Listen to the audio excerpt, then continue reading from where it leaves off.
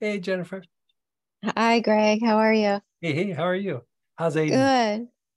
Good. He's doing really well. Good.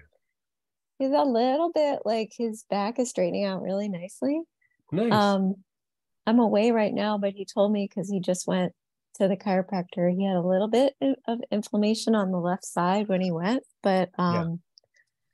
I think, I mean, he's really straightening out nicely and Very good.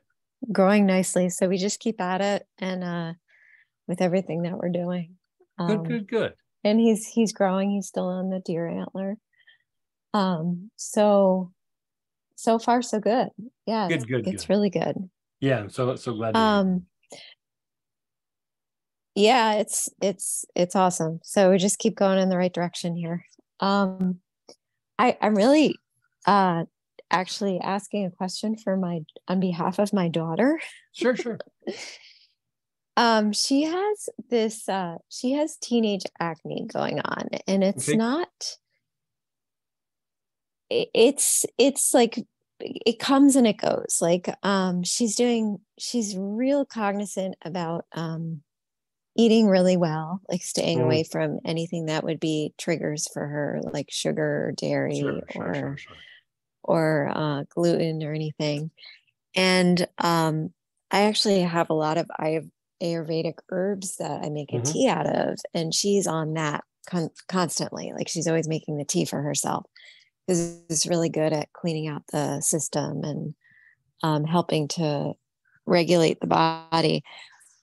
So she's just getting really frustrated because there's just certain points like on her chin and Yeah. on her Certain areas cheeks that that just, just yeah, they just won't stop. They just keep yeah, coming back. And it's she's working so hard at this that it becomes like this huge stressor for her because she yeah. feels like she's doing everything and then they return.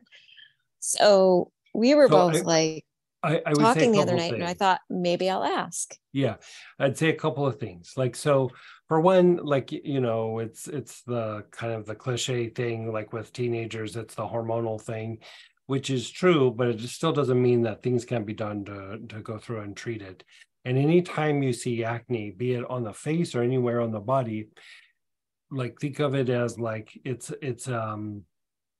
your body's like emergency way of detoxifying something out of the body. And here it's just like hormones and hormonal shifts and things like that. And so you could try a couple of different things. One, I would do like a couple drops of helichrysum and like whatever, however she washes her face at night. Like I'd put a couple drops in that and then, really rub it in. And you could even put helichrysum directly on the spots. Tea tree will work, but this is what I would say about tea tree. Tea tree will draw the acne like out, like bring it to a head and make a pop and everything. But I kind of don't like to do that sometimes just because if there's a lot of it, there's a greater potential for like scarring and things like that, because you're bringing it to a head. I kind of prefer to like diminish it somewhat, just like calm Uh-huh. down the inflammation. And then the other thing that I would do is I would use like a blood purifier. Trying to think which one would be best for her. She doesn't have any autoimmune issue that you're aware of or anything like that. No. Mm-mm. I would probably do a back and forth between like a drop or two of German chamomile and water and drink it, and then like let a couple of days go by and then do it again. But in between that, I would use an echinacea. You could use St. John's wort, but just because she's young and she's going to be outside, she's going to be in the sun, like St. John's wort, she might have a little bit of reaction to the sun. And I don't even want her to have to think about like, do I go out in the sun? Do I not? All that stuff. Echinacea is just Hmm. easier to use there. And the thing with echinacea, it's not really about infection, is that echinacea is actually a really good blood purifier. And it's just helping to clean up the blood. It could be something going on with the liver. It could be the body's just changing and shifting. So, the helichrysum should be a good like topical thing that can be done. And then a little bit of German chamomile. The German chamomile, the reason why I like the German chamomile for this is it helps to clean up like metabolic processes. So if there's been an infection or if there's toxic material in some area, German chamomile cleans it up really well. And then in between that, the echinacea would just keep cleaning it out.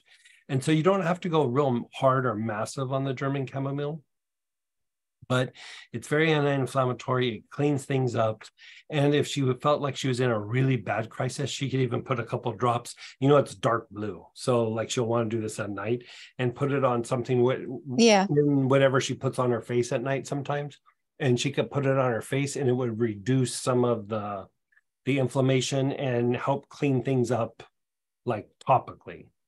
But I would probably just start with it. Okay. See how it does. And she could put like a drop or two in juice and just call it good. The echinacea could be tincture or it could be capsules. However, but just echinacea by itself, nothing else. Okay. So you would take echinacea internally. Yeah. Do the German chamomile in some water, maybe every couple of days. Yeah, like probably every 2 to 3 days. Topically as well. Especially if the helichrysum's not working, like I would step it up with the German chamomile. So helichrysum on the spots, helichrysum, a couple drops when she's washing her face. Helichrysum on the spots and helichrysum and like whatever she washes her face with at night. Have her just put a couple drops in and lather up and then put it on her face and let it sit there for a minute or two. And then if there's spots that are really flaring up, she could just take a drop, dab it, and then just put it on neat on the spots. Okay. It usually will take the inflammation down pretty good. And is this just like start this like as soon as she gets it and then continue? I would start it immediately until she outgrows it. And then just keep it consistent until she outgrows it. Okay. Yeah. I mean, and the German chamomile too. Yeah, it usually doesn't last for a super long time, but I mean, it could be a thing that happens for a few years. Okay. Yeah. All right. Then I'll do that. And I'm wondering, because I'm thinking maybe I'll just do a bunch of German chamomile again and get Aiden back on it because he was off of it for a little bit. And I thought, well, maybe he's inflamed because he needs a little bit more. If the frankincense and myrrh is pretty solid. But if he's still having a little flare up, you could put it on the spots, or just have to take a little extra internal from time to time. It does reduce things down really quickly. The thing that I like about the chamomile and the helichrysum as well, especially for your daughter, is that you're treating the area, but you're also helichrysum is a very good free radical scavenger. So it helps even like kind of the precursors that turn into inflammation and things like that. And then both the helichrysum and the German chamomile are both also very good for the liver. And so sometimes there's a little bit of a liver issue when there's acne. And that's part of why the acne is busting out in the different areas. And it kind of hits all the spots. Okay. Yeah. All right. Awesome. We'll do that. Thank you so much. Yeah, good. Appreciate all the help.